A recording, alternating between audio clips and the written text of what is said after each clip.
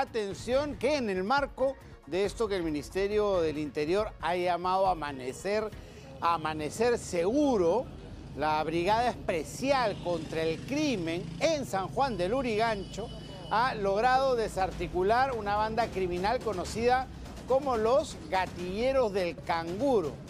Esta organización está liderada por José Antonio Chaparro Castro. Él justamente era conocido como el canguro. El detenido estaría inmerso en diversos hechos delictivos como sicariato y extorsión. Cobraba cupos a diversos establecimientos comerciales según la policía. También se dedicaba al cobro extorsivo de dinero en centros educativos.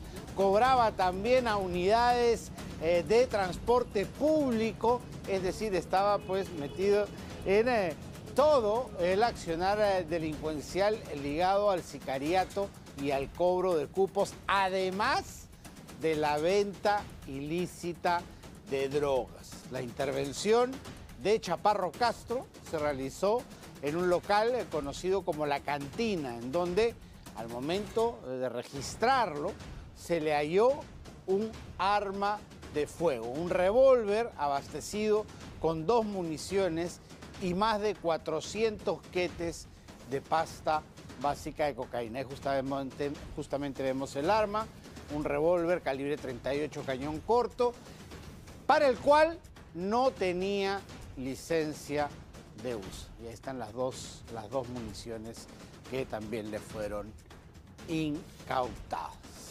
Así que este ha sido un duro golpe a la delincuencia que ha logrado la Brigada Especial contra el Crimen en estos operativos, megaoperativos que se están haciendo en la capital y en varias ciudades del país, que se ha bautizado como Amanecer Seguro porque justamente se hace muy temprano en la mañana.